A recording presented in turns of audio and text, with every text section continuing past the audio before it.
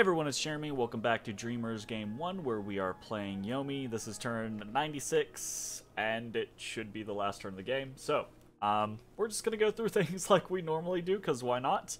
At the top of the turn... I forgot this even happened. I don't even have this on my list. At the top of the turn, we have some research. Evocation 9. Yay. Fantastic. It has come too late, but had we actually I say had we had it, I don't think Evocation 9 would have mattered against what we are up against right now, because we only would have been able to cast it like once, maybe twice if we really tried. And one or two bombardments against an Ubar army of mostly Shiatans is not gonna do anything. So, so I don't think that would have mattered, but is what it is, right? Okay, next up we have a throne claimed. It is the Throne of the Moon. Boom. Claimed in the name of Ubar. And that's going to be the last throne required for Ubar to win the game. So unless something else has happened, which I don't... Like, I've been trying to talk to people here or there, etc., etc. There's a reason why I called the game at turn 94, is because at that point, it was like, everyone was like, yeah, no, we can't do anything. So I don't expect anything to happen, but if it does happen, that would be cool. Alright, moving on. We've got some manifestations. Let's go ahead and see how this goes. We're poking at Ubar, trying to see if we can maybe snipe some things. We've got a Shaitan over here. Very nice. This is one of the Lifelong Protection, Ring of Returning, Star of Thraldom versions. So let's see. And I've actually been kind of, ever since we've been seeing these, right, appear in the battles against Helheim, I've been curious, right, like, can we manifestation these, right? Will that even work? So let's see how it goes. Alright, we've got False Horror. That's gonna come up. At this point, though, this is kind of an interesting scenario, right? Because, like, the Bane goes up immediately. The False Horror is going to go up or blink, basically, immediately. The Imps, the first wave of Imps are going to go up immediately. And they're kind of going to, like, two ships passing in the night each other. The Bane drops, kills an Imp immediately. The Imps and the Horror come back, right? More Imps. Kind of a wet noodle fight going on right now. We've got 18 attack versus 9 defense. Oh, we've got a morale break already. That's funny. That seems unlikely to happen, too. The Bane just went up to reposition. Ubar is routed. Ubar routed off of the fear. I don't think that's very likely, honestly. Like, a 17 morale... A 17 morale Shaitan shouldn't route from a fear or easily. I mean, it should happen on the occasion, probably like, I don't know, 1 in 8 or something like that, because it's not crazy high morale, but it is, high-ish. So that seems lucky to me. That does not seem like that is something that we should be able to get away with very frequently. So that's kind of interesting. I think... Let's pop back into this real quick. Let's watch this battle one more time. I mean, because we've got not a lot else to do, so we might as well really, like, theorize on stuff. So this guy's got 23 protection and 26 health, right? This Ashen Angel on a 30 damage Baneblade would have to hit really hard. It would have to be a really high roll to kill this Shaitan in a single hit, right? I don't I don't see that happening frequently. So much more likely is that they get Ring of Returning.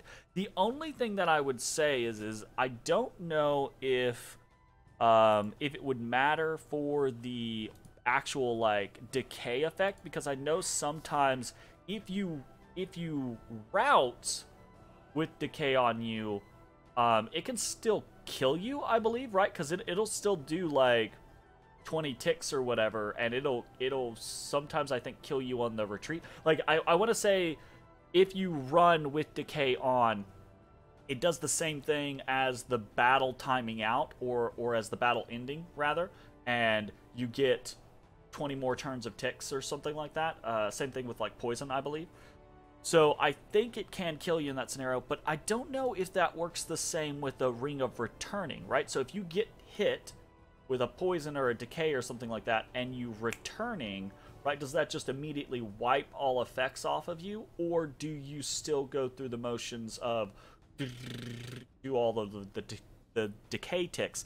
If that's the case, then maybe we could pop a Shaitan that way, but even then, and that kind of goes back to that secondary scenario of decay. I thought you only took decay or damage from decay if you went over your, maybe it's not max age. I think it's if you hit old age. So I wonder what old age is for these guys, because max age is not the same as old age, I don't believe. So that's an interesting little scenario. I think Manifestation probably should lose this more often than not, right? The Star of Thraldom is going to hit, I say lose this, I think what it likely is Manifestation is likely to pop the Ring of Returning more often than not. You're going to get a couple of routes from Fear, super rare, or not super rare, but relatively rare. You're going to pop a couple of Shaitans here or there and send them back with their Rings of Returning. And then, other than that, the Shaitan imps, whatever, will occasionally kill off the Ashen Angel, I think is the route. So I'd probably put it like, if you're doing like out of 10, probably do like a 20% of the time you might route one from the Fear. With that given setup, probably I don't know, 50 to 60% of the time you're gonna hit it and it's gonna flee, right? And then, you know, 10 to 20% of the time the Shaitan's gonna kill the Ashen Angel, I guess. I don't know. Those statistics are probably wildly off. But I think most of the time we pop the Ring of Returning, the Shaitan goes away. Some of the times we'll get a kill from a route. Sometimes the Shaitan will defend itself. And I guess super rare would be we get a really high rolled hit that actually kills the Shaitan through its protection. But I don't think that's going to happen frequently.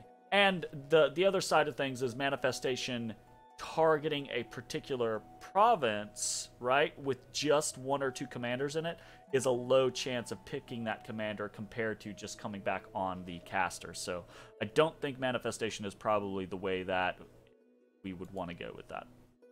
I do think it's interesting, though. So. All right. Okay. Very, very lackadaisical target here. What the fuck? Ooh. Why is this guy here? What? What the hell? All I can think is that this is really strange. I don't know where this shaman came from. Maybe this is, we could check, maybe this is a mercenary, but I wouldn't think so. Perhaps this could have been a shaman that got teleported in, but then he gave the gear to somebody else. That would be a little strange, but it's entirely possible, right? Either way. Oh, I say that, but like he's owned. This is the turn after he would have owned the province, so he could easily have brought something in gateway or teleported it in initially as part of the attacking force, and now that he's been there, he's probably just dumped that gear back into his inventory. So, okay. Anyways, manifestation. We get 2 wins and 0 losses this turn. I think manifestation is actually.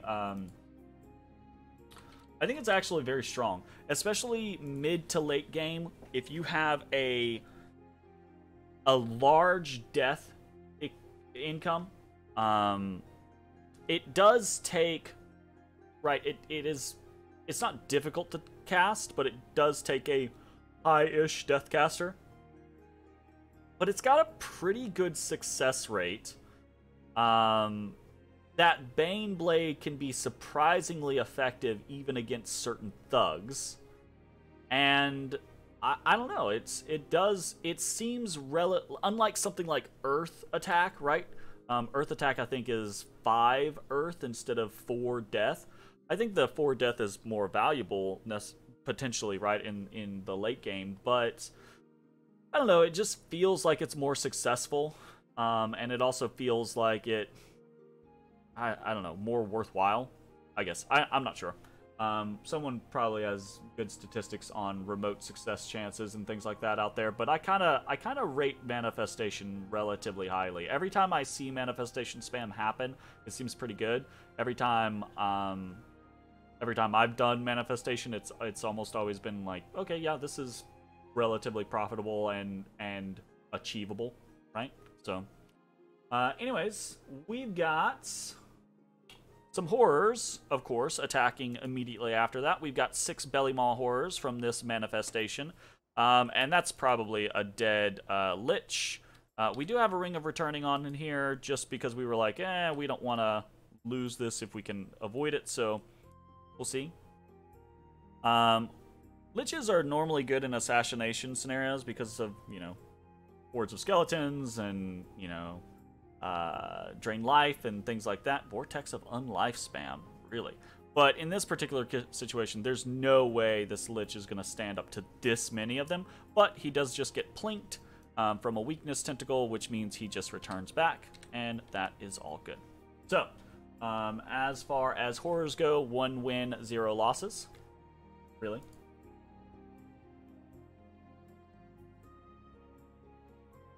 We've got some blood hunting. Total of 24 blood slaves for the turn. Easy peasy. And now we get into the actual, interesting stuff. So, we attacked Ubar in 2 locations, Feral Woods and Light Hills, both of which are thrones. There's no, even if we won, we can't prevent Ubar from victory like this. So all we're trying to do is see if we can have a fun fight. I think we're outmatched in both fights. Oh, actually, we also got magic phased in Wase. So we'll watch that first. But we'll watch the Feral Woods one first, and then we'll watch Wase and Light Hills.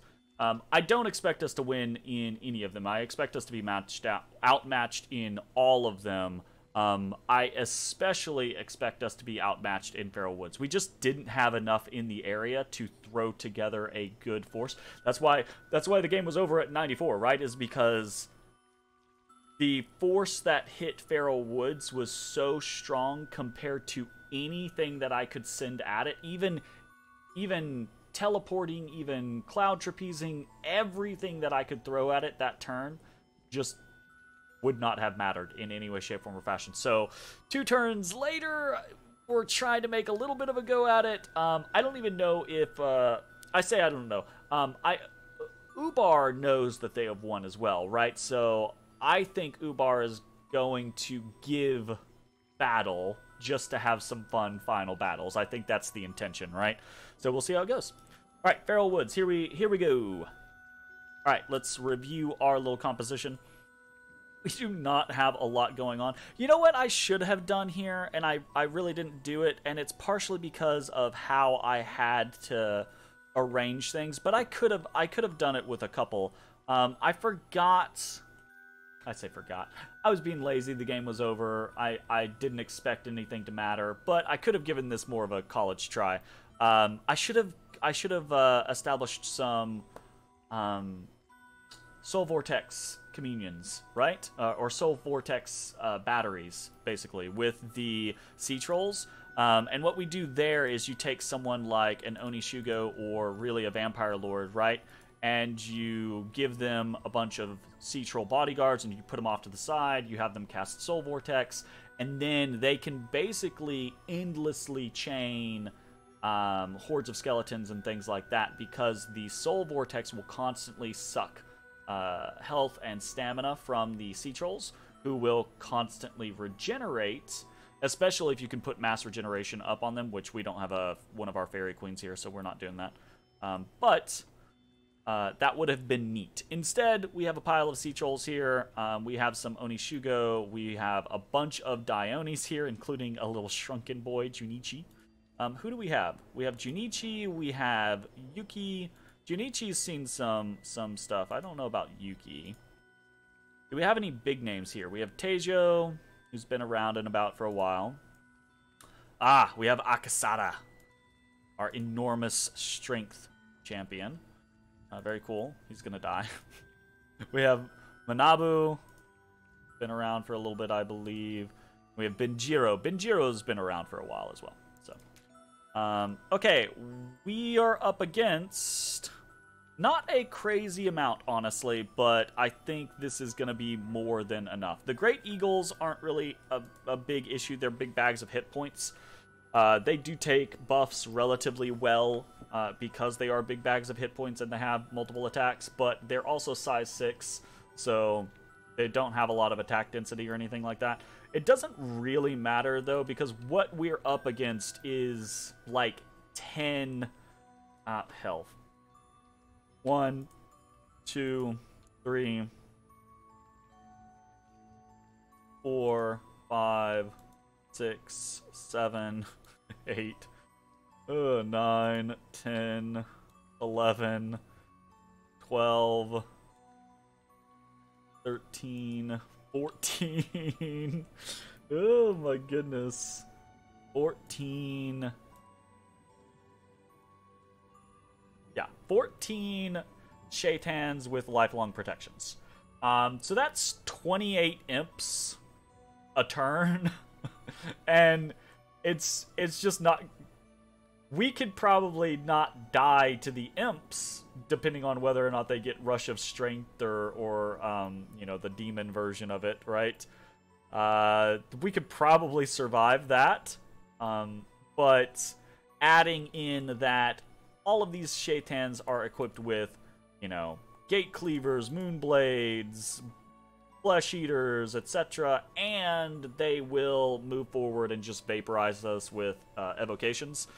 That is all that's going to be necessary. Top it off, there's other stuff in here, right?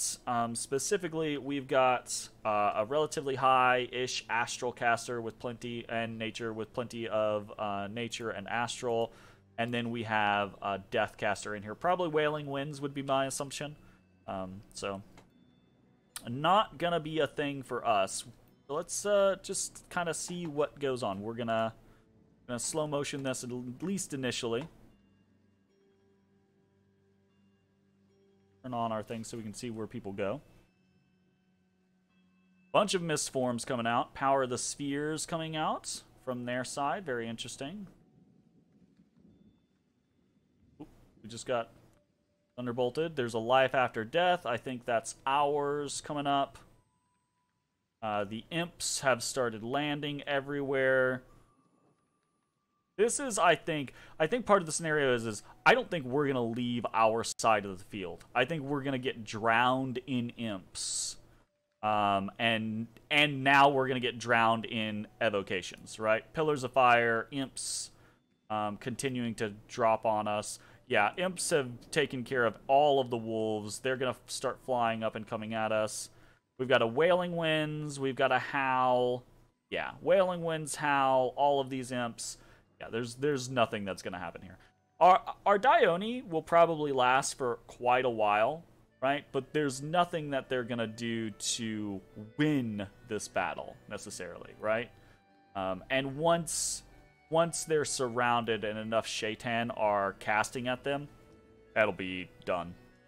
Yeah, these got enough Shaitan on advance and cast spells as they come in closer. Ooh, God, the shotguns. Flame eruptions. Yeah, my boys.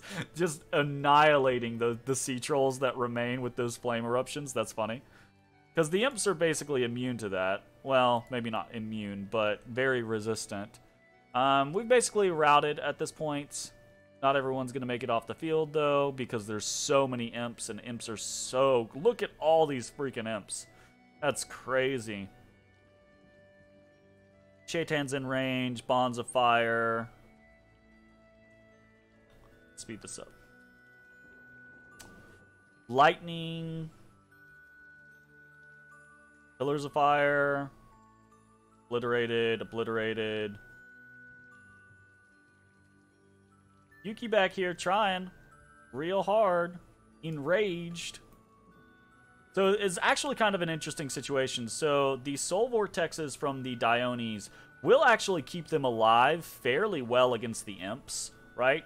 But it doesn't matter. Look, we've got roughly 14 Shaitans. I think he's got them. Yeah, he's got them all on advance and cast spells. So when they get close and they start focus firing, there's just nothing that's gonna happen, right? Like, look at the amount of evocation that is deleting that square. Yay. And this is a force that is quite a bit smaller. It's funny. We got demolished there. And I expected to. But this is a force that is smaller than what was originally there, right? I believe. I think there was maybe like 40 or 50, maybe 50 or 60 units. I'd have to go back and check the turn, but I think there was a little bit more here. I think what is patrolling to meet us, or not patrolling, but yeah, you know, trying to give battle is a little smaller. I hope it's a little smaller because we just got destroyed. Although it probably didn't need to be smaller. Great Eagles are so much siege strength, and so are these Shaitans, especially the fact that, you know, they're 5.1 on their own, but you throw a couple of Gate Cleavers in there, and they're at the 55 mark. It's kind of crazy. Very cool. Very strong. It's interesting to see this type of force just annihilate. And obviously, we didn't really have much going on here, but still. Very, very, very cool.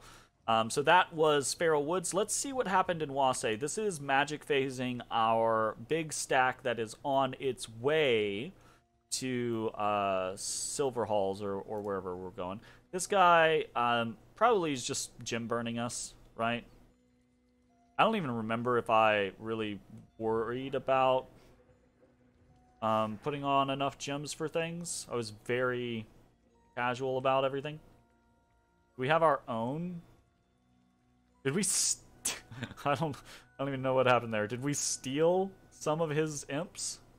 I think we might have.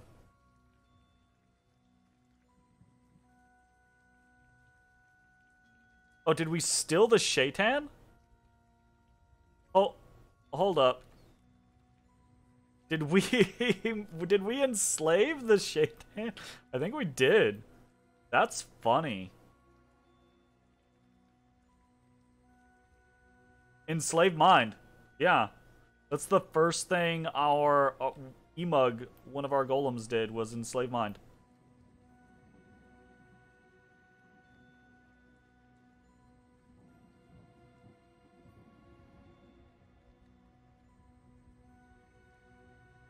That's the little bolt of like silver. Oop, right there.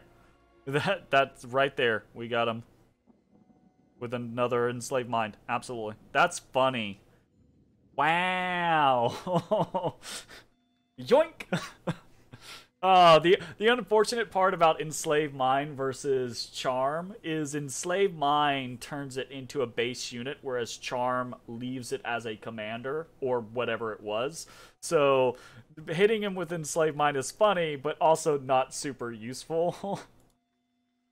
I mean, technically, right, like, you can Gift of Reason, or, what is it, the Astral version is, I don't remember.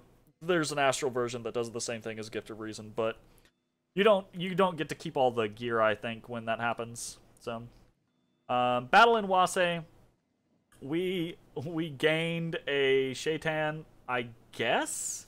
I don't know, actually. This does not show that we have like a -1/+1 scenario going on. So this battle report might not have been what actually happened. Either way, this Shaitan, whether we enslaved it or not, it didn't really accomplish much. It just messed with our killed a couple of, or got a couple things killed by friendly fire. So it's kind of whatever. Okay, let's check Light Hill. So this again, I don't expect to win, but this should be a much more comparable battle. This is actually I think maybe a show of what we can do at this point in time. We should have all or most of the major buffs that we are going to be casting in this battle. So that should be relatively interesting. And this is cool. This is exciting because it looks like Ubar has brought something at least comparable. So let's take a look at what we've got over here. There's a fair amount of chaff in the back, right, for catching things like Mass Flight, right? Ghouls and Ubaran Desert Warriors. We've got a fair amount of Vine Ogres scattered about. It looks like there's a lot of stuff on Guard Commander. That's interesting, right?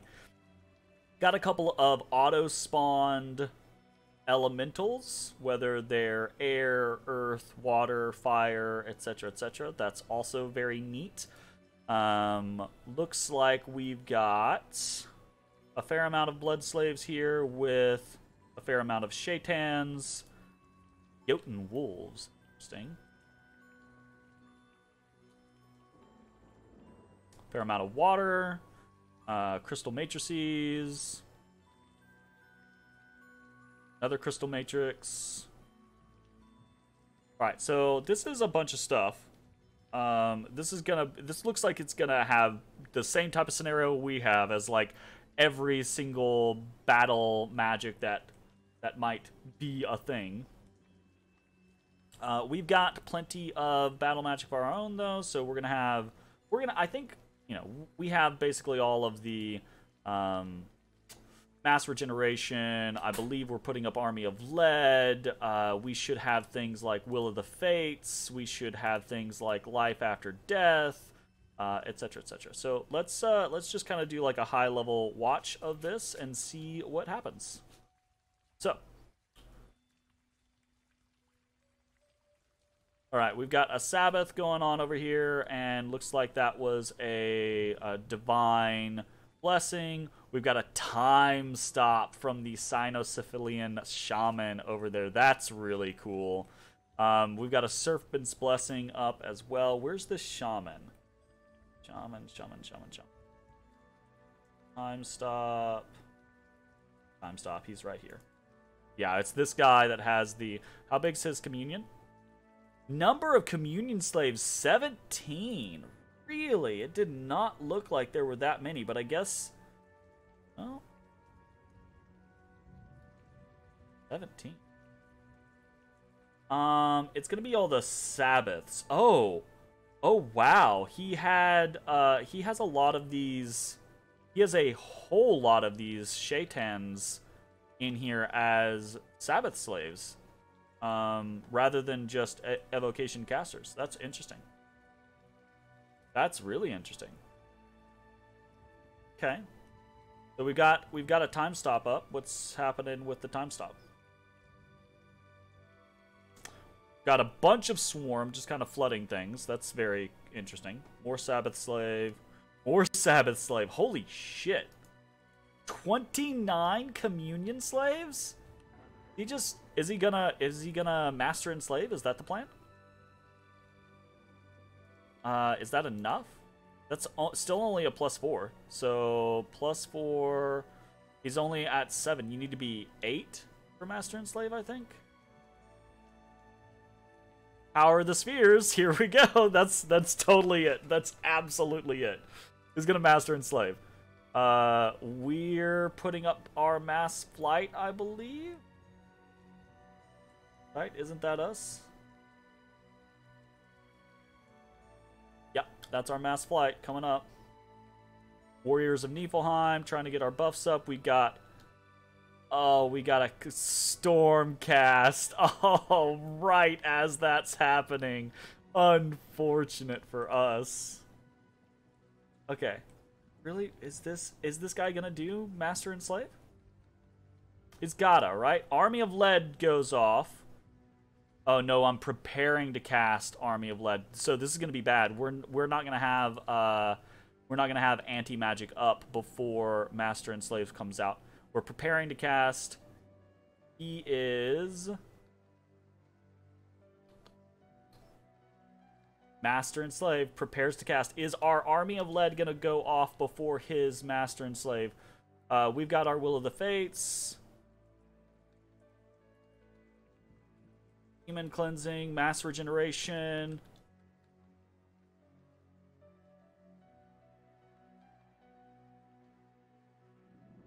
Power of the Spheres. Serpent's Blessing. Fanaticism. Ooh, someone's Meliath. Meliath's spell casting was interrupted. He got hit by some of the Akaoni's throw flames. Oh my goodness. How bullshit is that? We still don't have it up. I bet he was gonna... we just cast Army of Lead. I bet he was gonna beat us. Oh my goodness, that's hilarious. Okay, what do we have up? We have Demon Cleansing up on their side, which is gonna destroy us. We have Natural Storm. We have Light in the Northern Star. We've got Relief. We've got, I think, most of our buffs up now. We've got our Army of Lead. We've got most of our little resistances. We've got our Mass Regeneration. We've got Will of the Fates. We've got Mass Flight, though we can't use it. Interesting. What just went out? Is that our Serpent's Blessing? That might have been our Serpent's Blessing. That is so crazy to me. That's super funny to see that that shaman got interrupted. Did he die? Did he burn to death? Oh shit. Did he burn to death?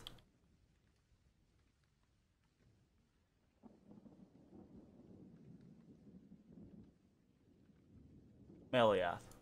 No. He did not. I've just lost him. Did he run? Did he run? Oh! Holy shit, we actually did get some Ko-Oni behind them from before the Natural Storm went off. That's funny. That's interesting. Where's this guy? Is that him? I have lost this shaman.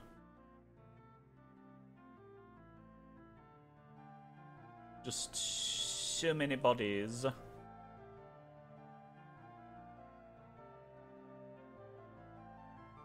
Yep, Queen of Air back here? No, this is just a sylph. Okay. So, got some fun stuff going on here. I don't know that we're gonna win. I think honestly, Demon Cleansing here just kind of trumps the situation. There's a Fog Warriors out from his side. We don't have our own Fog Warrior. Kind of moving forward. These Ko-Oni on the back line are at the very least causing a lot of distraction, right? Mist of Deception comes out. Oh no. With Howl and Mists of Deception, that's gonna be so much confusion on our side. That's gonna be a big pain in the butt to try to deal with. We've got way more bodies on the field, but I don't know that it matters because of evocations like that, right? Like I think he can just blast through us.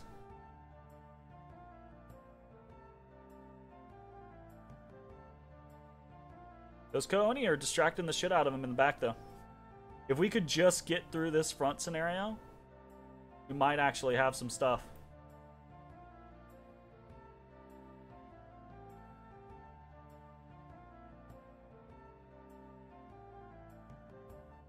Do we have our own Howl up?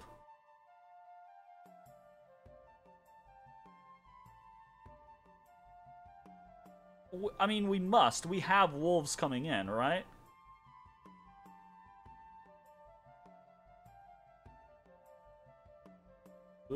Oh, we've got disintegrates going out. Nice.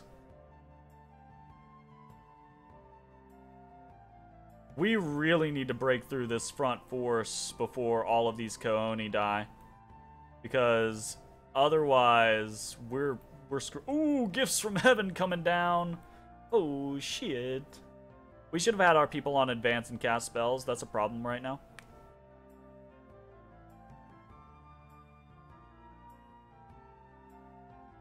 Ugh, because if we had more of that coming in, that'd be real good. Shadow Blast would be amazing. Or just having our people in range to start disintegrating, right? Like I just saw a disintegrate zap out at something over here. That would be really good.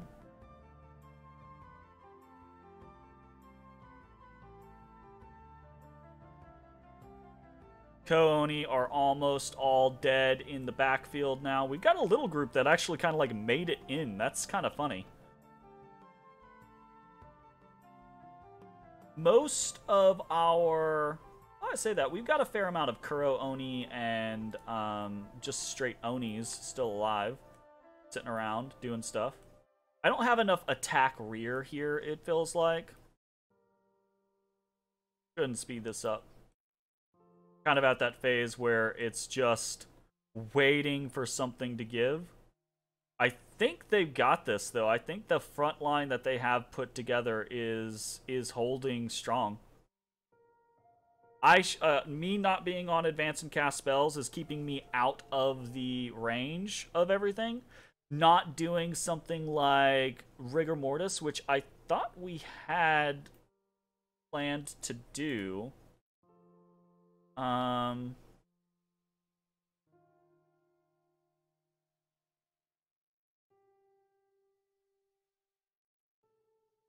That might have been a different individual, though. That might have been the guy at Fellwoods, right? But yeah, we're totally losing this. We're starting to be overrun by Mist of Deception and Howl. We've got a lot of undead around, but yeah, we just weren't able to push through things, push through their chaff line, their elementals, their swarm spam, all the rest of that. So that was a very interesting fight. I feel like the funnest or the most interesting part was the fact that the shaman who was obviously leading up, not obviously leading up to, we saw him prepare to cast Master and Slave, just got hit by a Ko-Oni's or an Aka-Oni's throw flames and then just disappeared. I think probably for... I mean, there's a lot of things that made Ubar win this fight, but the combination of a lot of chaff plus Howl and Mists of Deception, we didn't drop anything battle evocation wise, right? If we had dropped something like a Firestorm, that would be a very different matter, I think. And then the other thing I think, because not having Foul Vapors, not having Firestorm, not having Wrathful Skies, not having any of that means we just didn't have enough to really chew through the fat there. And the reason why we didn't have enough to chew through the fat was the combination, basically, of Fog Warriors, right? Our respawn does not deal with Fog Warriors very well, right? So we have to have some way to deal with that. And then adding on top the demon cleansing, meaning that they could actually hurt our demons, whereas otherwise, normally, without demon cleansing, it would have been very difficult for them to really do much to the demon frontline. I say, but probably most of what they did was damage via magic, and that actually doesn't do anything with demon cleansing. Regardless, though, that was really cool. That was a fun fight to watch. Yatta! Alright, let's see what the Butcher's Toll is there. Oh my goodness. The crazy amount. Yeah, we barely did anything, and most of what we did was to, you know, nothing, right? They didn't lose any of their important stuff. We lost quite a bit of ours. 3 Vampire Lords, very replaceable. 2 Neminaris, whatever, we don't care. 2 Liches, very replaceable.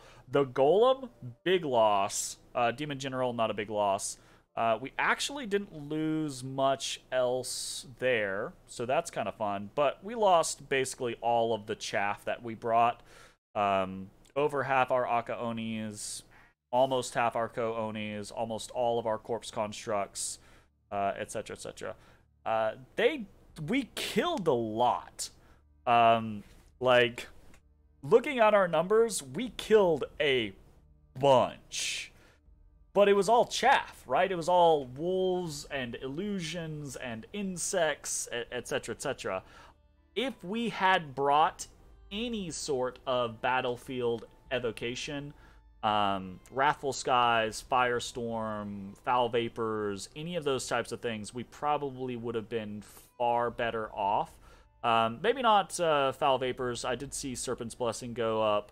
I didn't really check for... Let's check for resistances and things like that real quick.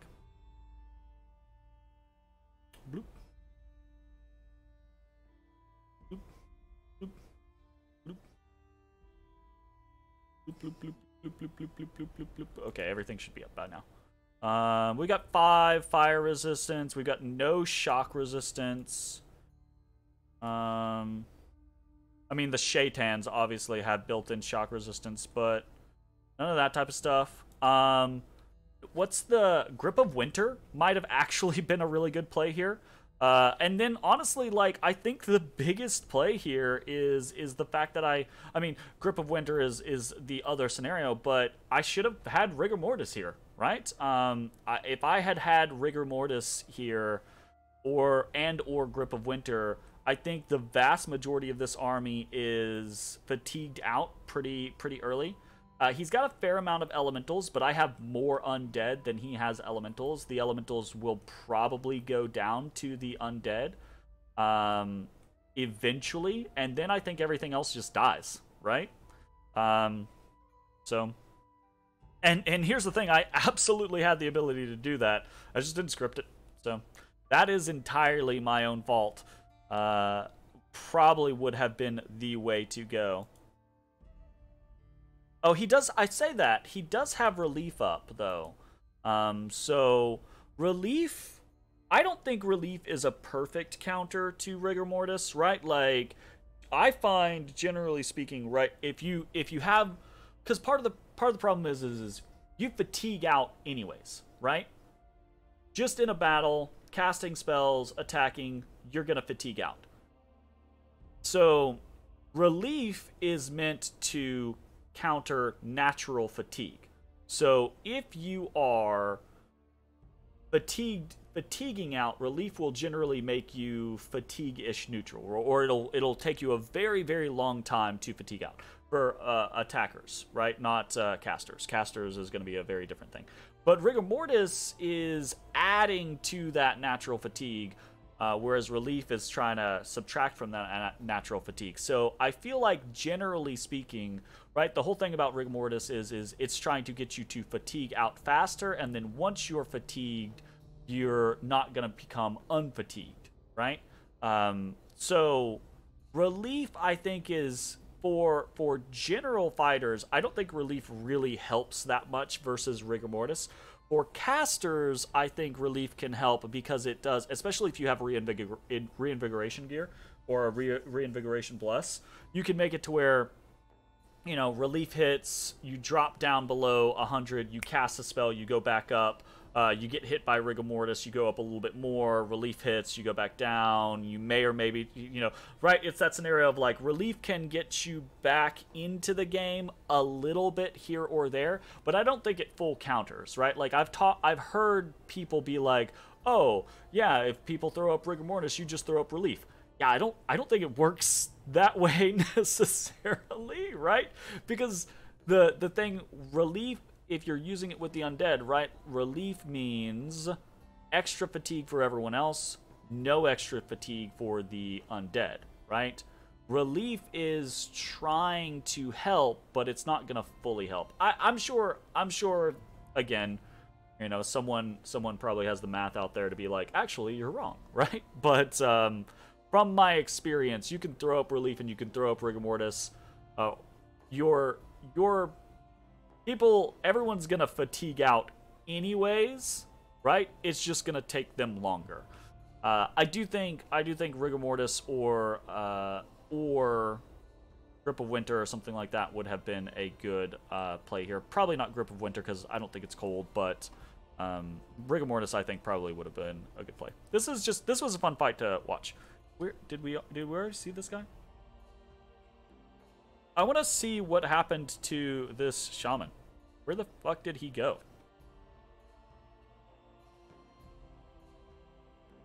Alright, it's this guy right here. Time stop.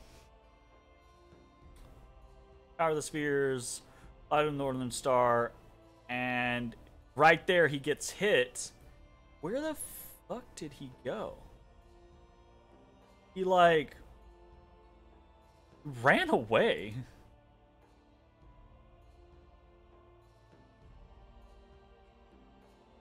Does he have returning on?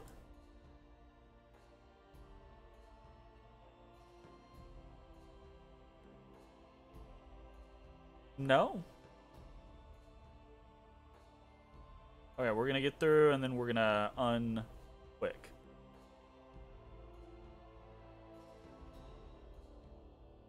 Alright, we're gonna watch. Very carefully. Okay, he gets hit. Okay. He's right here. He moved forward.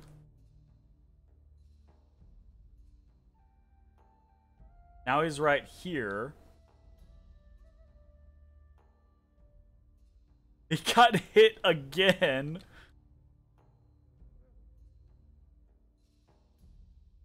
This poor guy.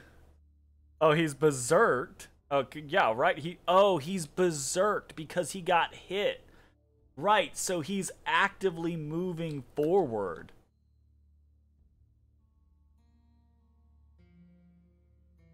That's funny, actually.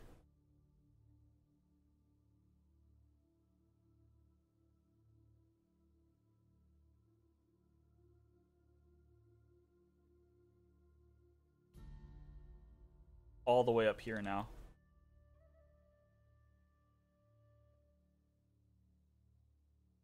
He just he's got 32 protection. Absolutely. This motherfucker just goes and runs to the front lines and starts fighting. That's hilarious. That is absolutely hilarious.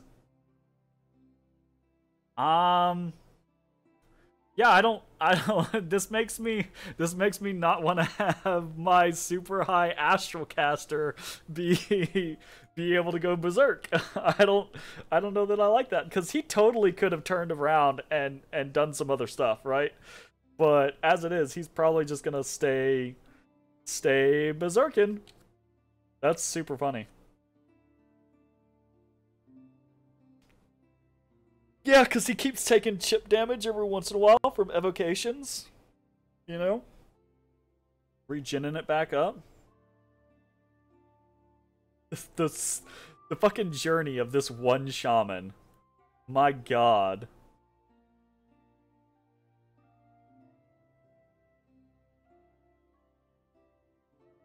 That's hilarious. That's absolutely hilarious. I love that. All right, anyways, yeah, so we got creamed both times, kind of what we expected that to be happening. I'm going to go ahead and blaze through some events. Oh, battles versus Ubar. 1 win, 2 losses. Because I guess technically we won in Wase. That's technically, I suppose. We have some events. Why not? Bunch of rebirth events. Blah blah blah blah blah blah blah blah blah blah. We have a magic site that we found in Tapanete. We'll look at that here in a little bit. We've got some nature gems. We got death gems in Scardian Vale. So what this ended up being is events for the turn. We had an earth and an astral income site. So earth and astral income +1, nature +7, and death +6. So there's that. And we'll do the final scroll. Rejoice. A true god has ascended. So, no tricks, no crazy reversals or anything like that. Ubar wins the day. And the world is revealed. So there were a couple things that were interesting that I wanted to point out, and that is I do think some other stuff was happening. I just don't think it was successful. We can see over here in Druid Land, right there, it is besieged by special monsters. This could potentially be a couple of different things, but it could be horrors, right? Targeting this particular location. Didn't really mean anything, but it is what it is. Over here in Saramatia, that's happening as well. This is the final lay of the land. I'm going to do another video after this that's going to go through, I'm going to go all the way back through the history, and I'm going to talk about, you know, how the game went and what was cool, what wasn't cool, blah, blah, blah, blah. But at the end of the day, we actually, you know, we were relatively large. We were just behind the curve in research. I say behind the curve in research. I think at this point we had everything that we really kind of needed, excepting that we didn't have the stuff from thaumaturgy that we needed for things like we had Gateway, but we weren't prepped to do anything with it. And the alternative would have been Stygian Paths, which is thaumaturgy 8. We couldn't really do anything with that either. So, having either of those prepped. So, what I mean when I say we were behind the curve on research is we are where we needed to be now to start doing things, but we needed to be there 10 to 15 turns ago to start preparing for a lot of the things that we are encountering now. And technically, honestly, a lot of that stuff we were there on. I was just playing very fast and loose at this point and not respecting what other people's capabilities were. Honestly, 100%. This, I think at the end of the day, Ubar and Lanka both are better late-game nations than Yomi. So I think I was kind of like outgunned, period. But I did not do nearly what I could have done to prepare for battles against Ubar and Lanka. I kind of talked about this, you know, I think 5-10 turns ago as we were still in the process of attacking Ermor. But an interesting thing about Dominions for me is that a lot of the times, because these games are so long and they take place over the course of months, right? You have so much going on in your life, it's hard to dedicate the amount of focus that you need to be on the top of your game at all times, at every turn, right? Some players do it. Some players honestly do it, and they're amazing players. We've got, I mean, if you've been in the community for a while, you know certain players by name because they're feared or they're accomplished or something along those lines, right? Probably a little bit of both. But right, it takes a lot to do that. What happens more frequently is you have this ebb and flow of, as things are heightened, right, people start to ratchet up what they are doing, and as things kind of like mellow, you know, you get complacent, that type of scenario. Very, very common situation. So I came into this game as a sub, so I was very mellow going in. I was really expecting to get thrashed, to not last very long and get knocked out. I was just doing my civic duty. And then I kind of stuck around and got into a couple of wars, and things were going relatively well. Meaning, there were fewer of those moments where I felt that tension, where I felt like I had to really pay attention and ratchet up the focus. So I kind of skated through this game. And it cost me at the end, absolutely, right? Like, I got into that mentality of like, oh, we're doing stuff, I'm prepping some things, we're working on what we can, blah, blah, blah, blah, blah, blah. But I didn't do half of what I could have or should have done to try to prepare. Now, I think against really good players, which I think there were a handful of really good players in this lobby, right? I think Ubar, Lanka, Helheim obviously stand out because of what they were able to accomplish in this game. So very, very good job, right? I think even what I could have done against good players like them, I probably still would have lost in the end, but I could have put up way more of a defense. That being said, at the end of the day, this game got to turn 96, so I'm not super displeased about what I did in the first place. So I was really not I think that might be another scenario is I was getting to the end of this as I was ending Tetragrammaton, which was close to turn 200, right? And I was, the entire time we were approaching turn 100 of this game, I was like, I do not want another almost 200 turn game. Please no. So I do actually think that I might have been less willing to try hard because of that situation. Anyways, this was a really fun game. I had a blast. Had some pretty interesting wars against Hinnom, against Ermor. Some interesting failures against Helheim when that kind of situation happened, and then now some interesting failures against Ubar. So that was some fun stuff. This is the second time I've actually played Yomi in multiplayer. I'll probably talk more about that when we get to the full overview, which is going to be the next video that we do. I think Yomi is cool, but I don't think they're the nation for me.